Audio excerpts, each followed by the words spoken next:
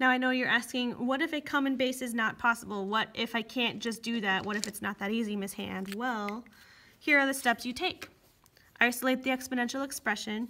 Take the log of both sides using the log loop trick I taught you.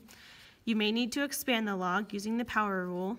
Solve and check for extraneous solutions. Remember, no negatives.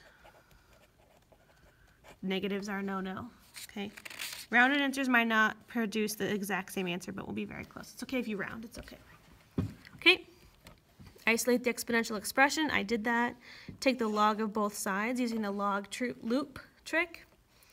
Log base 2 of 61 equals x. Now you can use the change of base formula since I cannot compute that very easily.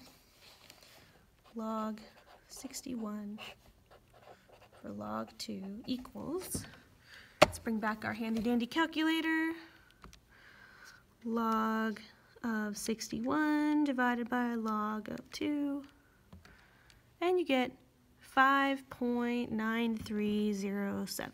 5.9307. Okay. All right. We're going to do number 4, and then we'll do 5 and 6 together in class.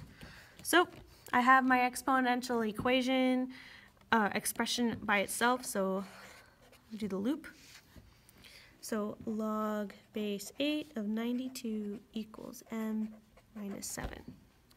Okay, let's use the same change of base formula.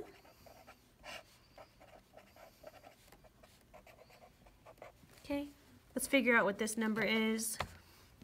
Log of 92 divided by log of 8. 2.1745 equals m minus 7. And then all I have to do to solve for m is add 7. So we get m equals 9.1745. Right, try 5 and 6 on your own, and I'll see you in class.